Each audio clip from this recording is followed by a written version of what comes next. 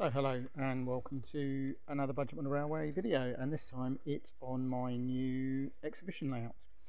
So I knew we got something show coming up next year, and I'd sold my 009 layout, so I needed another layout. I had this bit of board left over from doing a summer house floor, standard 4 foot by 2 foot. I had some timber battening left over from out of the skip. I have put grab rails in each end and the back, which has made it much easier to lift. Now, the important thing about this is it's got to be this size because it's the only size I can store in the shed.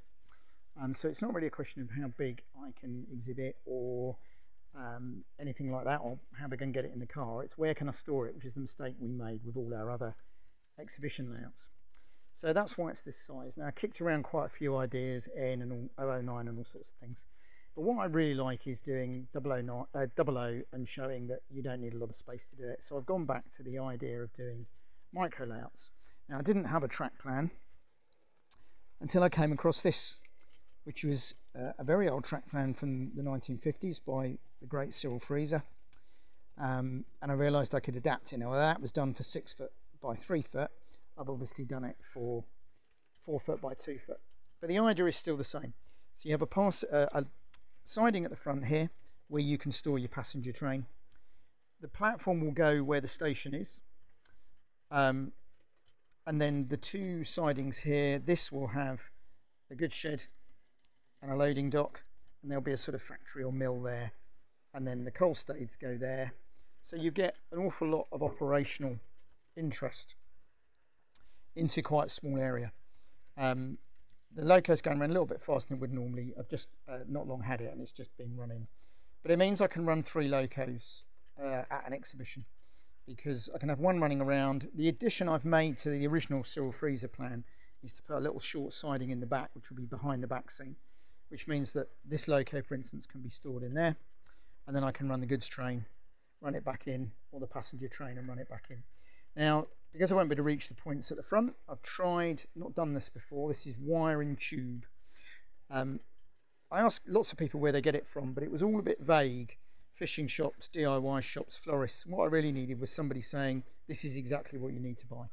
However, what I've done is I've used the cabling, the tubing that we use for 3D printers, and then this is 3D printer filament running through, with just some little attachments made on the end to work the points, and then I'll have to make some knobs at the back. But it's worked very well, even on the quite convoluted twisty one there. They work very well. They switch the points, so that means I'll be able to stand at the back and switch those 3 points at the front. So there'll be quite a lot of operational interest. It's probably going to be a bit of scenery, so again, road over the top of the rear of the track and the siding, down through, level crossing here, road returning round there to feed the goods yard and the engine shed.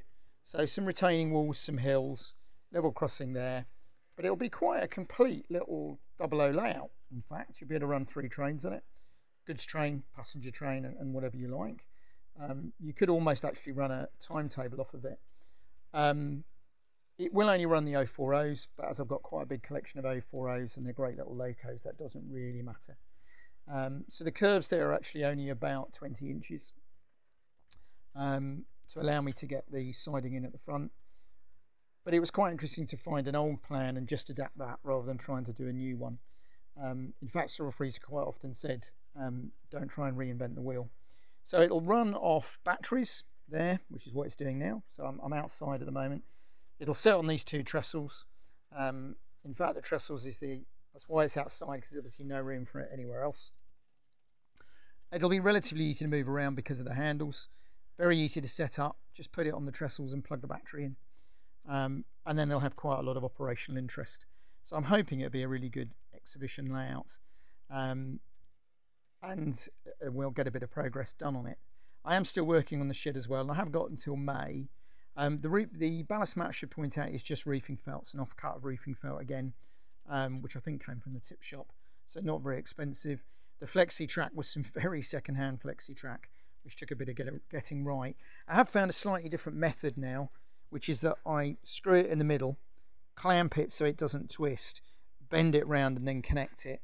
And what I've also done is put some transition curves in using Set-Track, some actually old Lima curves that I got from the while we were away recently, almost brand new. So by putting them in, you get a bit of transition to the curves, and that's certainly helped the locos go round. But it'll be an awful lot in a small space, which is what I like to do, and it gives me then something to talk about when we get in an exhibition. It's just not just another layout, it's doing 00 in the size people would normally do N or 009, with 3 different locos running, battery powered. So I think it'll be a really good layout.